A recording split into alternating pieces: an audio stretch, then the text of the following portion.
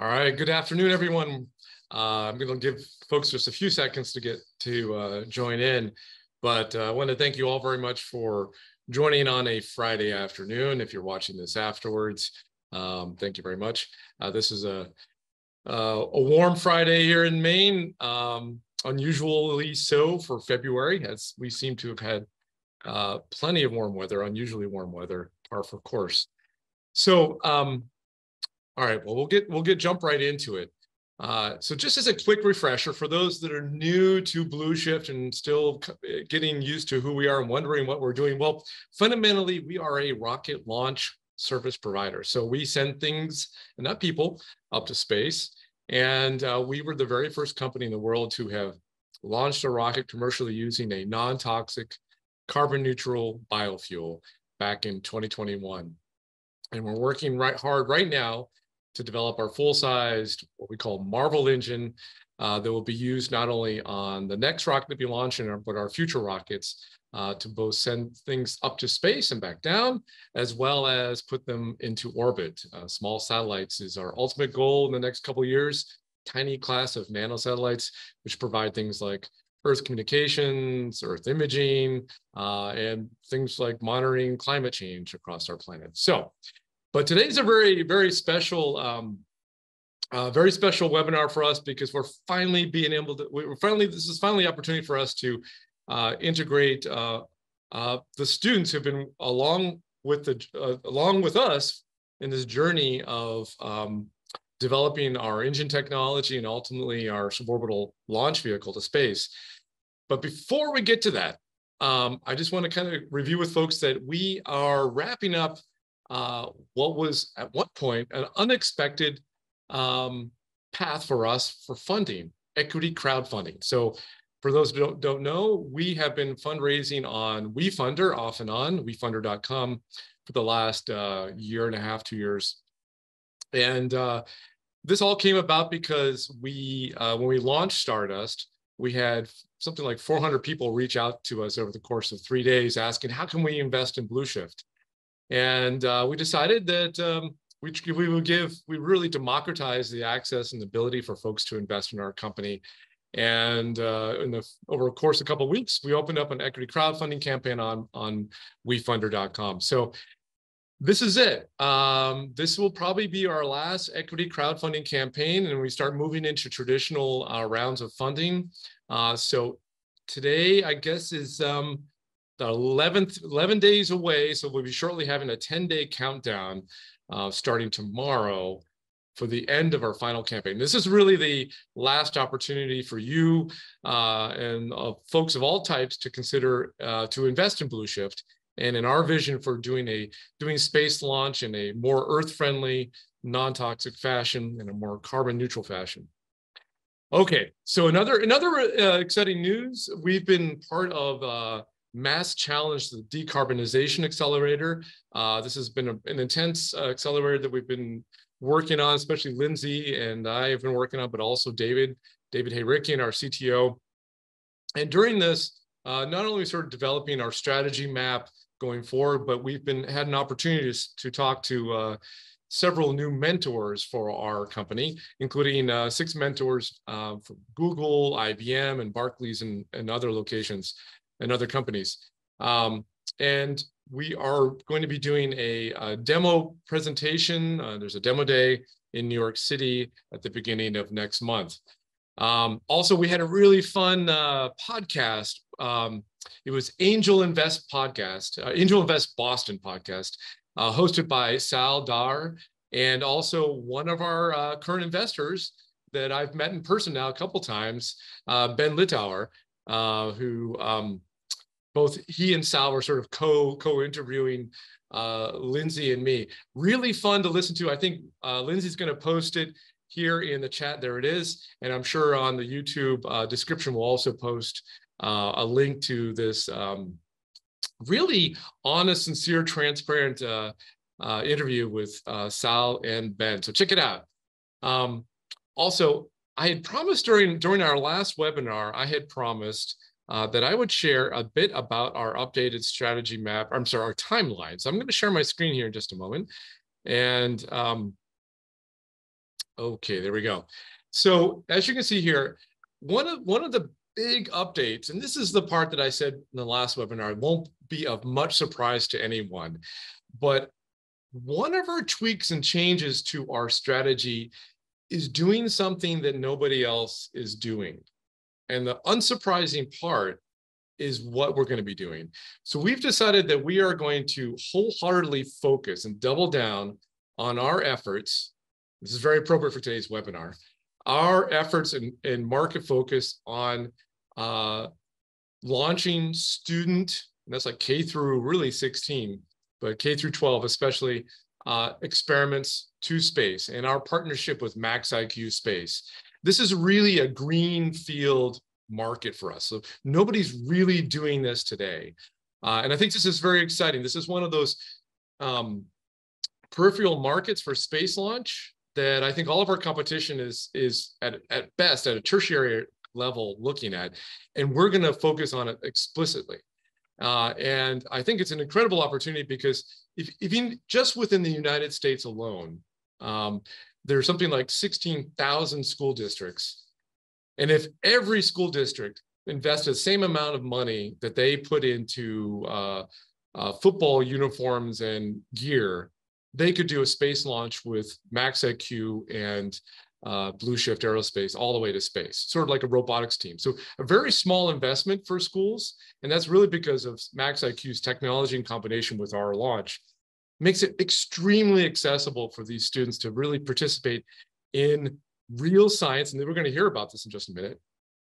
Real science going all the way to space. We're very excited about this. I have 2 kids of my own, but I'm very excited about it because there's really no better way to invigorate and to really, spark that curiosity in kids about choosing a STEM career than actually doing real science around rockets, rocket engines, and ultimately space launch. So we're very excited about this because it's something we can do literally, and we are today. It's a service we can charge for, not only on the launch side, but even on the engine test side of things, as we'll hear about. And then we're going to move into what was previously our first market, which is the civil and academic suborbital research market. In fact, at the end of this month, in the beginning of next month, we are a gold sponsor at the Suborbital Researchers Conference in Broomfield, Colorado. So if you're planning to go, please come by to our booth. Lindsay, David Hayrick, our CTO, Ben Farmer, and I will all be there presenting and talking to folks about our launch services. So we're very excited about that as well. But the plans are we won't be launching officially for professional researchers until 2024 and beyond. And then the plans are to, in 2026, add on the service of launching nanosatellites into orbit with a specific focus on launching into sun-synchronous polar orbit. So taking advantage of the fact that we have a very low cost, privately owned and launch facility off the coast of Maine, which we've worked very hard to secure the location for, and access to launching these tiny satellites into the #1 orbit desired for these satellites, the sun-synchronous polar orbit. Okay, all right, so that's the promised timeline, and I'm happy to go over more details. And by the way, feel free to pop in questions, not only to me, but you'll see here the students and the teachers here shortly. Okay, and this is the big reason we're here for today. We're going to be talking with students, and the students are going to be sharing what they learned in their experience in the cold flow test back in November. And we're hoping in a future webinar, we're going to talk a bit about the hot fire test they did. They were able to participate in December. So, okay, I've talked too much already. So I'm going to hand it over to Cody Harris, who is the program manager at MaxIQ Space. And he's going to help us really tee up the program and what the students are going to be going over. So I'm going to pass it over to you, Cody, so you can pass it over to our special guest. Thank you. Perfect. Sounds good. Thank you so much, Sasha. Hello, everybody. My name is Cody Harris. As Sasha said, I'm the program manager of MaxIQ Space. For those of you who haven't heard of us, we're a space-based STEM education program with a focus on the development and application of digital electronics. And we do this by creating opportunities for students to engage in real-world experimentation. Our flagship program is our suborbital launch, which is, of course, through bluShift Aerospace. What we're here to talk about today, though, is the engine test. So for us, the engine test is one step along the way for our students as they move towards that suborbital launch, as they get familiar with the ecosystem that MaxIQ provides, as they begin to add some of their own custom integrations to that ecosystem. With us today, though, we have one of our top teams, who's led by actually a MaxIQ employee. He's the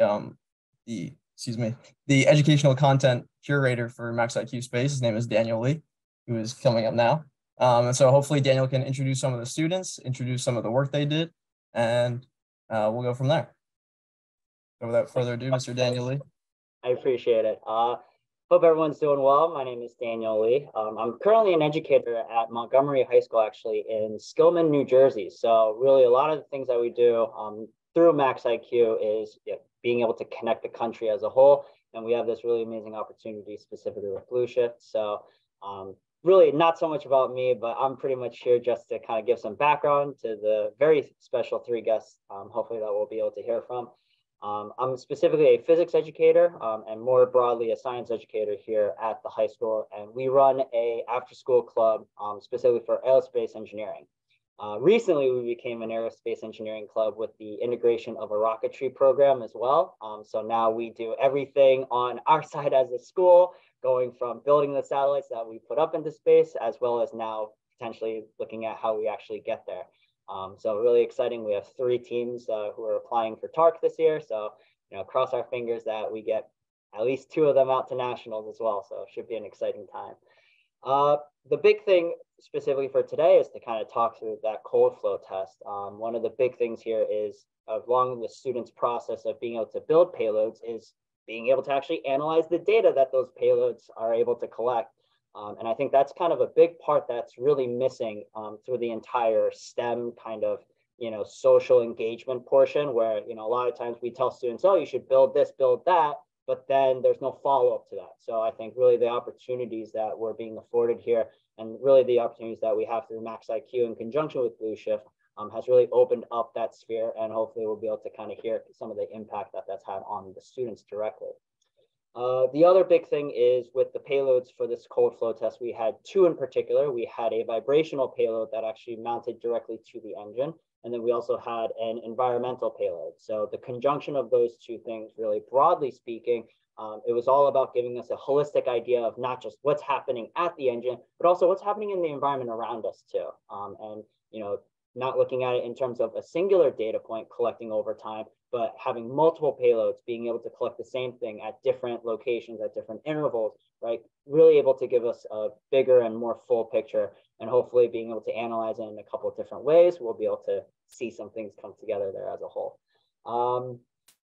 And I think for me as a teacher, really speaking more so as the Montgomery High School club advisor rather than as the education content creator for MaxIQ, I think it really, for those of you guys who are on the call right now and are sponsors, the opportunities that you're affording really my students, I think, is incredibly invaluable. And I do want to take a moment as just a teacher to say thank you to all the people involved here and all those opportunities that we have available to us.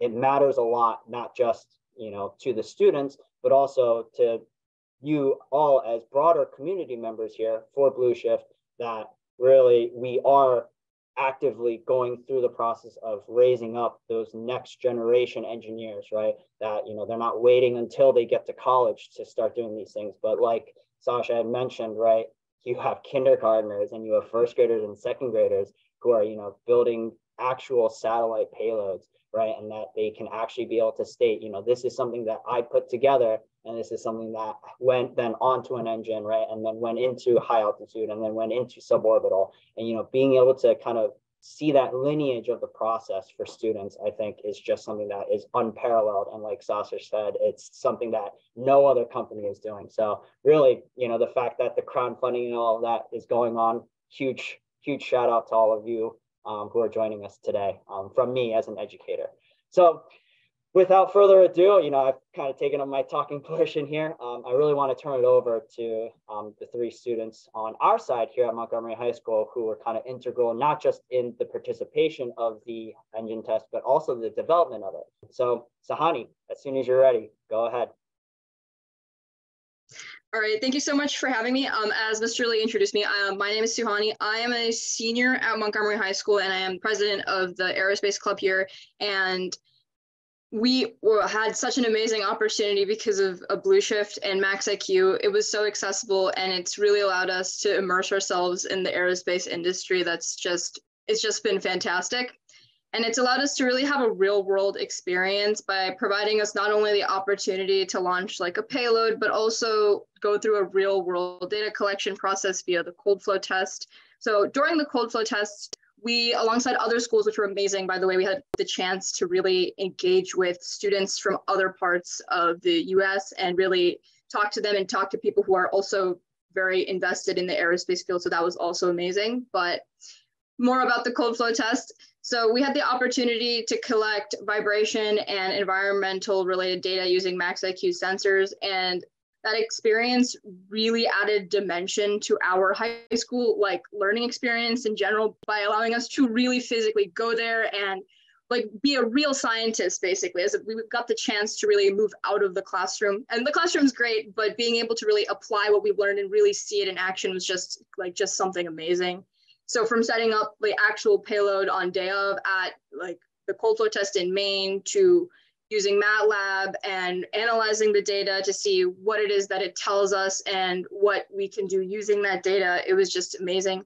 And overall, this opportunity in general has prepared us for college and then whatever STEM field you want to go into. So thank you so much for having us. And now I'm going to hand over the stage to Rena, who's going to talk more about the data that we collected. My name is Rena. I'm the vice president of the Aerospace Club. And so I just want to say, first of all, the experience of the cold flow test was absolutely amazing. So thank you for everyone for being able to put it together. Being able to actually see what goes into developing a rocket and an engine test was really cool. I've heard about hot fire tests, and I know those are things that need to happen for engine testing, but I never really understood the process, and seeing the cold flow test really helped me understand that more and all the time and effort that gets put into developing a rocket engine. In terms of the data that we collected, as mentioned earlier, we got vibration data and environmental data. And we were able to use MATLAB to find the resonance frequency. And this was really important for us because as the people who are putting in the payload for the rocket, small vibrations can make pretty big impacts for the operation of the actual payload. And so it was really, really interesting to see how the sensor that we use on a day-to-day basis as part of the Aerospace Club could actually be used in a real life situation and for the actual development of the rocket engine.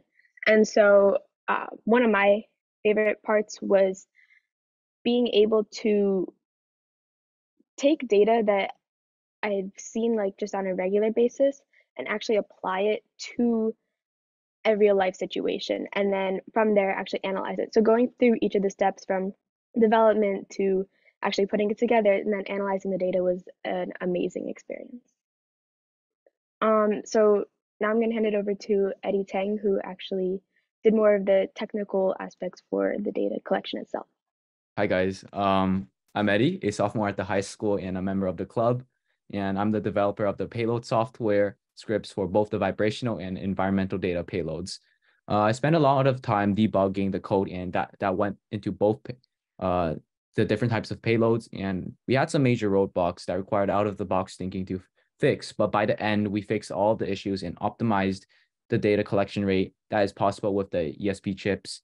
And I also took into consideration the power consumption and the positioning of the sensors, and altogether, it provided us as a team this process of coding and debugging these payloads a great opportunity to work together and go over roadblocks and apply our coding skills to real world engineering.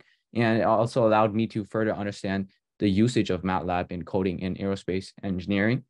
About the payloads, so in the future, we would like to further optimize our code and make it easily reproducible on different chipsets that MaxIQ produces.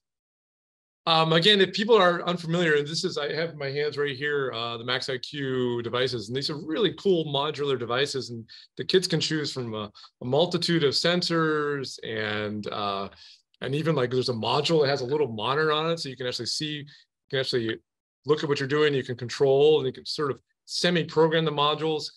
They're relatively easy to connect up to a laptop and program. And, originally they were designed to do, way back when, to do basic science for students in South Africa. And it's since been expanded to allow kids all over the world to do space science. So we're very excited. And you can see these are marvelously lightweight and very accessible to students. It's really been incredibly impressive to see what they've done. For us, it was very invigorating to have all those students come by and to be part of the testing experience with us. And I think what you also learned, and you just heard Eddie talking about this a second ago, about what he would do next, right? And I think that's really about this iterative experience for them as the students and sort of the ultimate end customer. And even for us as the launch provider, we're learning to adjust our services, learning to how to work better with students down the road, and with our direct customer MaxIQ and the teachers. And it's really sort of an evolutionary experience that allows us to very organically grow our launch services. And I think what's been exciting for us too, and I think Daniel, Cody, please interrupt me. I think what's kind of exciting too is that we're able to, instead of waiting until we launch the rocket, for allow students to figure out, oh darn, that code worked or didn't work, or gosh, it was harder than I thought to kind of strap this into the 3U CubeSat enclosure in time. They were all able to get that experience now and start troubleshooting and error, as opposed to going all the way to space and realize, darn, we forgot to turn it on, or darn, we didn't format the SD card correctly. So I don't know if you guys want to speak to some of that as well. Yeah, well, you're totally right. So, and the great thing is too, is that it's not only a learning experience for the students, but it's a learning experience for MaxIQ too. So we're a pretty new company here. And as we get ready to launch with you, we have to do our own testing. So the 3U enclosure, it was designed by a student from Princeton University for us. But at the same time, that was the first time that 3U is actually in a real world environment. And that's really what we're trying to focus on, right? Because you made a great point. Things can go perfectly fine in the classroom, but it's not until you stick them into the real environment where there's multitude of forces acting on it that, maybe things don't actually go right. So, and that's really the experiences that we're trying to give to our students here, is the real world learning that things don't always go right. And it's really important to, check your boxes, dot your I's. And then when things don't go right, when they go wrong, to, kind of circle back and, ask yourself, why did this happen? So huge thank you to bluShift, obviously, for providing this opportunity to our students. And something to note too, bluShift, you guys aren't just developing technology, you're developing the industry, right? You guys are helping to create that next generation that's going to be coming in and working on, projects of this caliber. So really great work being done over there. So thank you so much. Yeah, just to piggyback off of what you said, Cody, real quick. I think for me personally as a teacher, right, like the iterative process, it's something that we can say, right, in the classroom, right? We can try to convince the kids all we want. But until that iterative process leads to something, right, why is it that the kids should care? And I think that's kind of the big thing for me as a teacher, is giving the students a reason to care about why they're doing what they're doing, right? It's not so much about what it is that, we want them to be able to achieve just in that moment, but kind of what you said, Sasha, with this idea of, okay, so now what comes next, right? Yeah, we did this really cool thing, right? And we got that data, but now what? So how are we utilizing that information, right? The same way that we would in industry, right? And being able to create more parallels for the students to be able to see, right? This is what we do, right, in our everyday lives for what your parents might do in their own careers as well. right? How do we manipulate those pathways so that students have access to those things as well? And I think just like Cody said, right, being able to have access to the iterative process in something that is directly relating to real world data collection, right?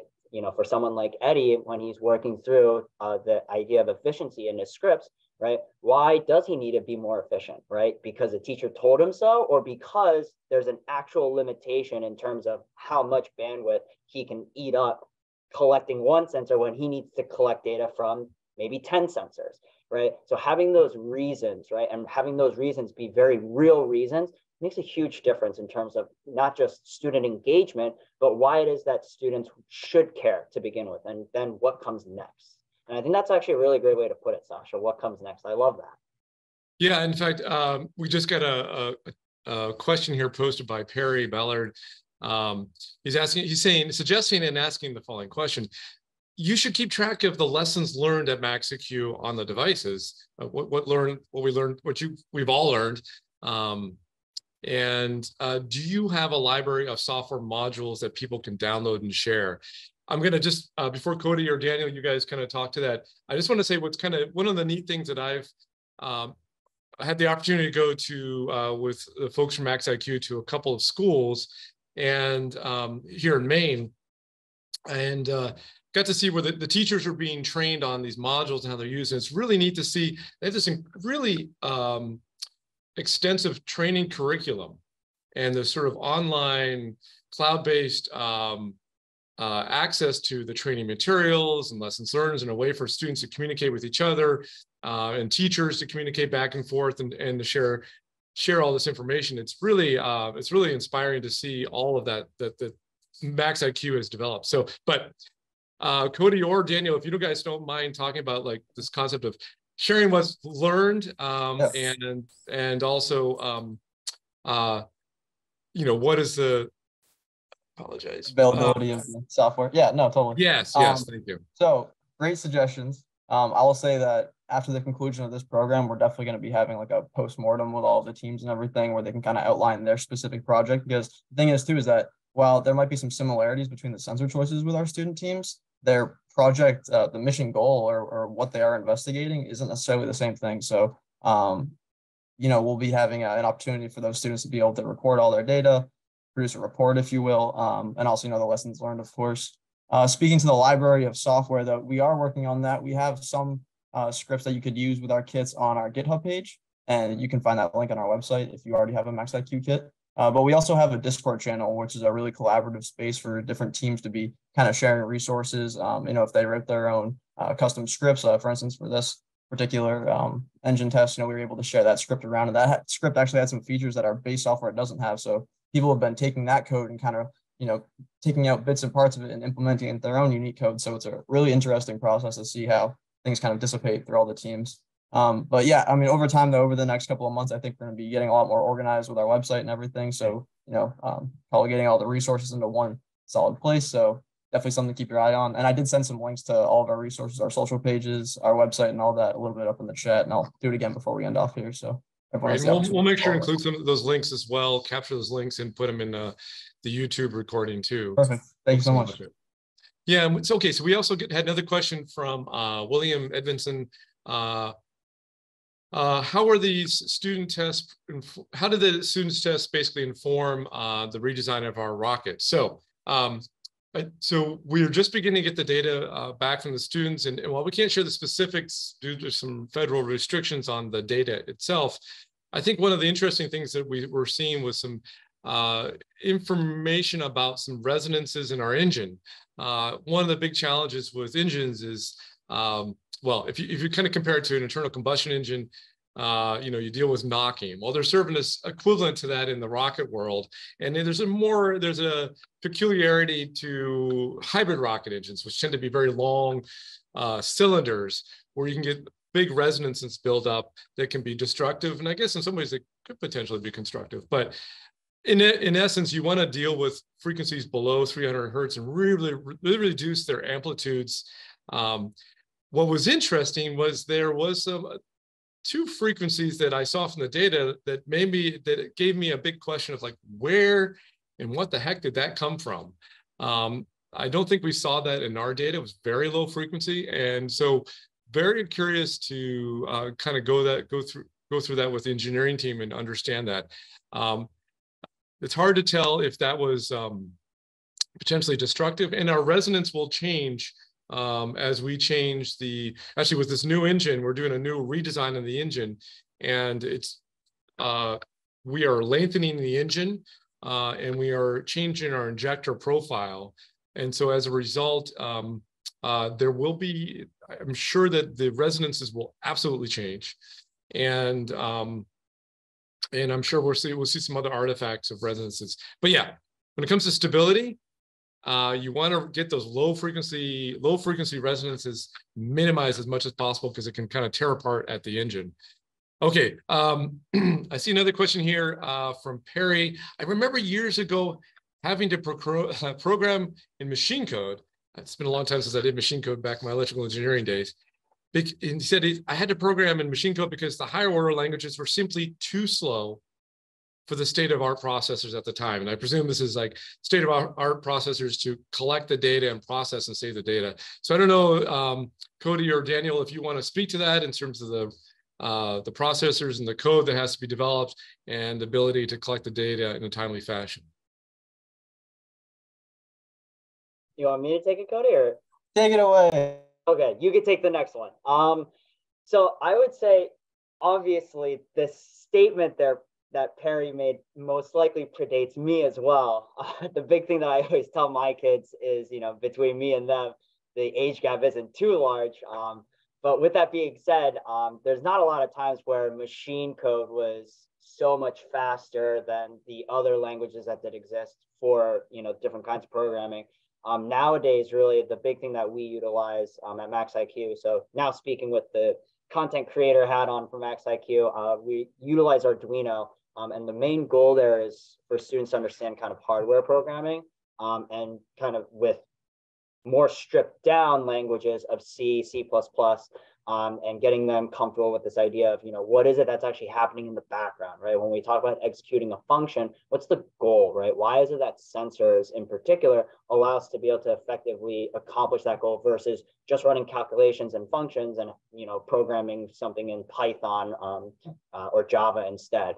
So the real goal here in terms of thinking about, what it is that we want students to achieve in that program is really kind of the holistic, process. So rather than thinking about it in terms of quote unquote state-of-the-art processors, right, or, that we're collecting data at the same, bandwidth or frequencies that a professional data collection company might be utilizing, really more so the goal is that students are creating these things for themselves, by themselves, from beginning to end. And just like Sasha mentioned, right, going through that reiterative process as well to, make things better and better. So all of those things are really exciting. I think where technology is now, it allows students in grades, kindergarten to high school to be able to do that. This is no longer, kind of closed off just to that postdoc student in the electrical engineering department at a university. Students can go through that reiterative process and make that reiterative process be really, really useful and really powerful, and they can learn so much from that. So, I think the technology allows for that to occur, but, it's almost kind of like we slightly recreate the wheel, right? We know that the wheel exists, right? But we want students to go through the process of understanding, okay, well, how do we actually create it if we had to create it by ourselves, right? Not that we have to, and we have all of these different opportunities here and things like that. Thank you, Daniel. I mean, really part of the elegance of the MaxIQ solution is that, the kids no longer have to worry about soldering, how do you put things together? Darn, did you not solder the chip correctly? Did you burn the chip? Which I remember doing back in the day where that chip's fried. Makes it very simple from a mechanical standpoint of assembly. And they focus more on like, what is the science I want to do? And the training lessons make it easy as kids start learning the programming aspects. And you can do experiments without essentially almost no programming at all. You can just put them together. And I remember I did some basic experiments when I was with the teachers without having to even touch anything on a computer, which was cool, very cool and unexpected. Okay, we have another great question here from Christian Hubbs.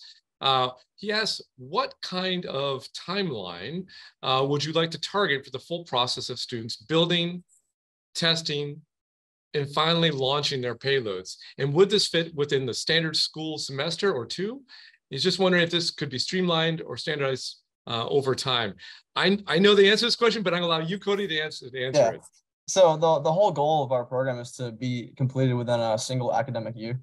So part of that does relate to the cadence of launch. So as bluShift develops their rocket further and their launch infrastructure further, that could probably increase. But yeah, you know, I think this, like Sasha mentioned too, it's really about what your students want to get out of the kits, right? So our kits come standardized. If you're going to use the vanilla MaxIQ chipset and the vanilla MaxIQ firmware, you can be experimenting within 30 minutes and having your kits sending data to your dashboard, either online, or you could have an SD card storage. So, but for the students who are looking to take it a step further, we do have prototyping boards available, so you can integrate whatever, you know, circuit you wanted, or if you had your own special sensor that you found off like Adafruit or something of the sort. And for that, obviously, that's going to be up to the team who's going to be completing those projects, their own specific timeline. But to answer your question, though, yes, we are trying to keep the program contained within a single academic year. Exactly. And I think that's sort of the beauty of what we're doing at bluShift, since our goal is to be launching 6 to 12 and ultimately 18 times a year suborbitally, principally from off the coast of Maine. It really enables students to be launching all over the course of the year and through summer as well. Fantastic time to be in Maine, by the way. I think we have a question here that maybe Eddie or one of the other students could address. Perry has some follow-up questions regarding, you know, the sampling rate of data.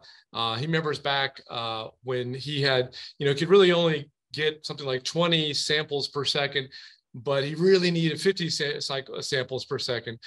So, you know, what sample rate did you guys really need, he's asking, to get insight into the data that you were sampling?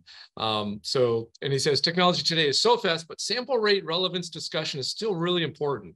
So maybe you could talk a little bit about the sample rate, maybe what the limitations for you were, and maybe what some of the what it enabled you to do with the MaxIQ processors.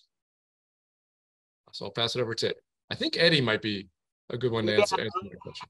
So Eddie just let me know he's kind of iffy about taking that one, especially just kind of with the limitations in terms of the specifics that we can share. Obviously, we have 2 data collectors, right? So just so everyone is aware, right, we have the student payloads that are collecting data, but then Sasha, hopefully you can confirm, right, you guys have your own companies, right, that also collect data on behalf of you guys and have that. So there's the professional tier as well as the student tier. The reason why that's actually really, really great is because the students can actually be able to have a comparison then, right? We can be able to state whether or not the things that they are seeing are consistent with some of the things that they are seeing also on the professional level. So of course, the resolution that, you know, professional companies that are collecting data can collect at are going to be much, much, much higher. You know, one of the things that Perry kind of brought up was this idea of looking at it at every 20 times per second.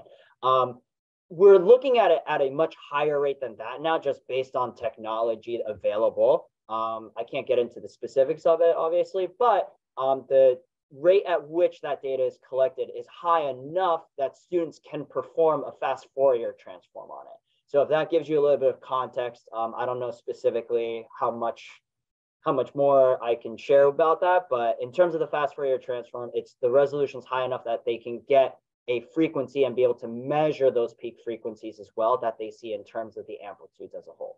So yeah, I think we were getting ultimately north of 100 hertz or so, and this is definitely within the realm of really valuable to us. Like I mentioned before, under 300 hertz tends to be, or I guess you could say under 500 hertz, but tends to be the areas of danger for an engine. Like if there's big resonance going on, that's where we could have some real issues. So yeah, and for our data collection, we're sampling at thousands of times per second for a multitude of sensors, ranging from pressure sensors, load cells, temperature sensors, et cetera.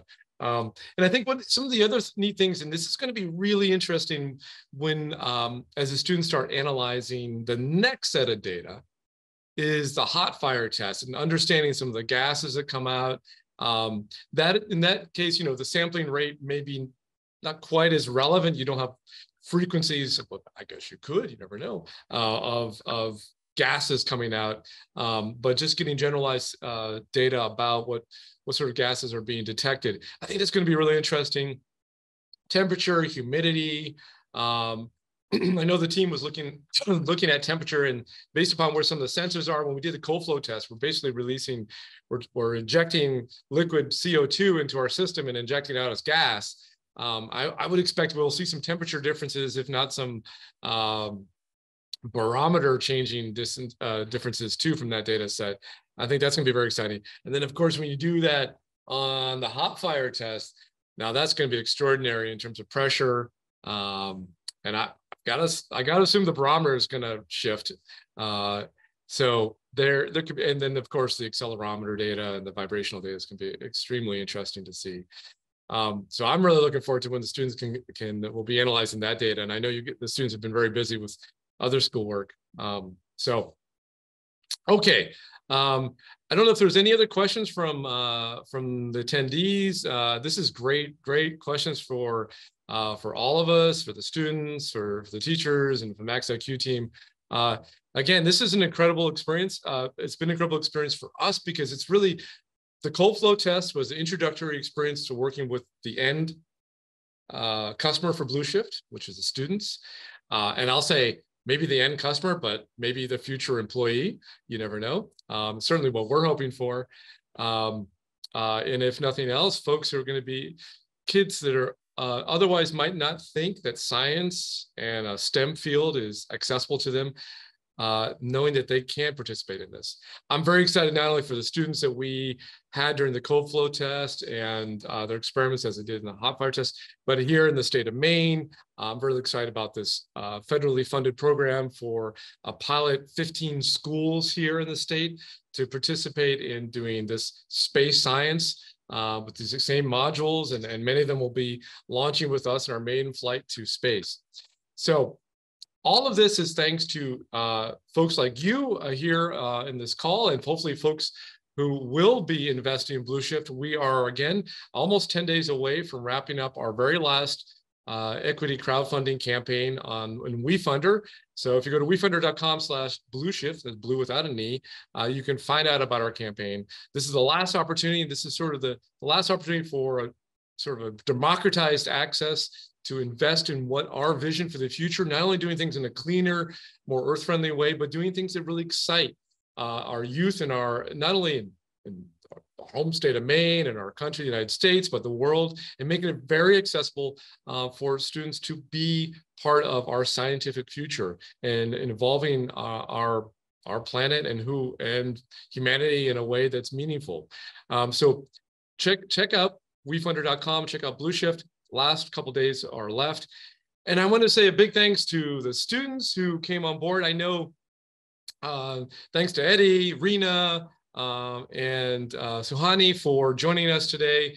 A big thanks to Daniel Lee and Cody Harris from MaxIQ. And I really appreciate your guys' insights and sharing your experiences with all the folks on board, our investors and beyond. So thank you guys very much. And that is a cut. Thank you guys. And check out wefunder.com. Last few days here to consider investing in bluShift. Thank you all very much for making this possible. Have a good day.